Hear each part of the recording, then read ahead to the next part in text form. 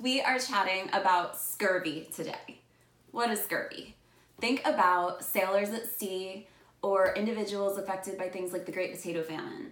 So there's a scarcity of fresh items out at sea. These sailors frequently used to just eat canned items, things that were preserved, very salty, that would prevent them from getting sick from something that's spoiled.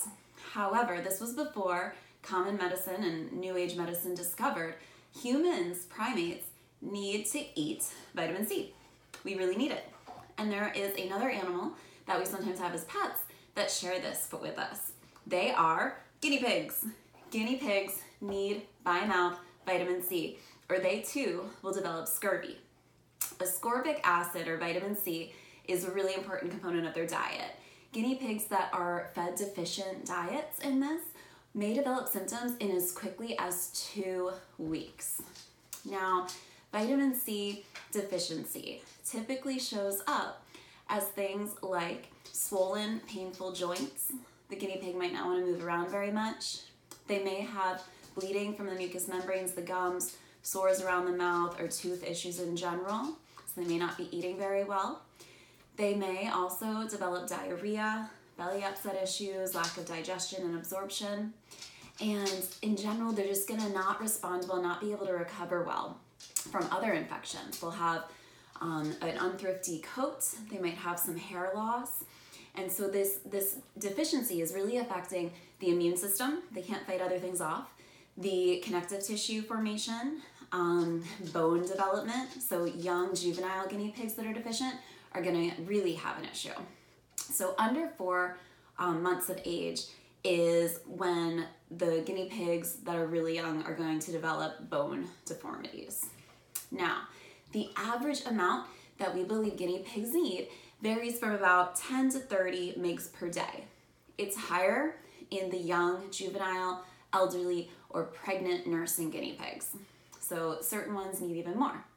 What are the sources of this? The best source of vitamin C in guinea pigs is fresh fruits and vegetables. Now, vegetables are going to hopefully be the greater component. Fruits are higher in sugar, and their GI tract won't do as well. Their intestinal microflora will be shifted. So shoot for the veggies, the nice fresh veggies. Things including red, yellow, orange bell peppers, anything that's really a veggie that has color all the way through it, as well as broccoli, asparagus, parsley, kale, spinach. Those things are going to be the real staples. Every day your guinea pig should get some of these. You can add little bits of fruits, things like oranges, kiwis, those kinds of things are okay. Just really modify, don't give a whole lot. It should be a special treat. Don't let them binge on that. It's going to upset their belly. So as I said, this is something that humans develop, guinea pigs develop. Do not provide vitamin C in the drinking water.